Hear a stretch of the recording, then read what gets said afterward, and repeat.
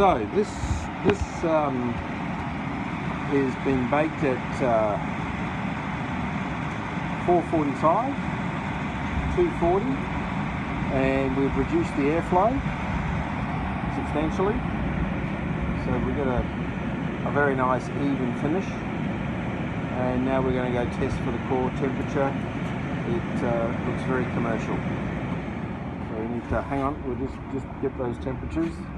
So they're sitting at 66 and 65 respectively. And there we go. Lovely product.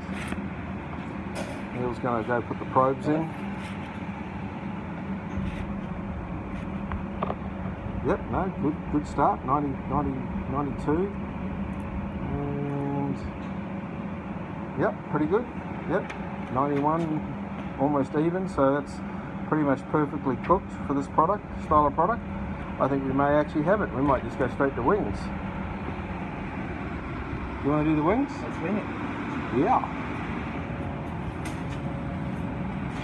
So they're the wings. We need a on-bone temperature of 75 degrees. So this is going to be interesting. Do we need the tin foil, or do they just bake straight onto the tray? I'm not sure. Shall we just half and half?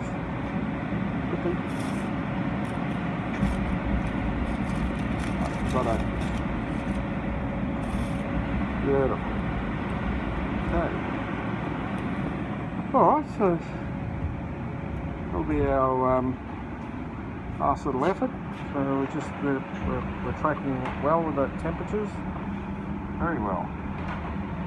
Product looks really presentable. I'd almost eat it, as against some of the others which are a bit more charred.